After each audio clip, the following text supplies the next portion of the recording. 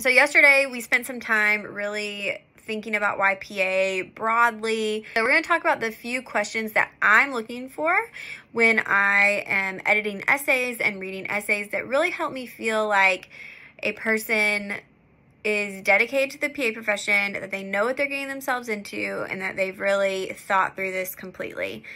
So those are, number one, how did you find out about the PA profession? This is still a fairly new career.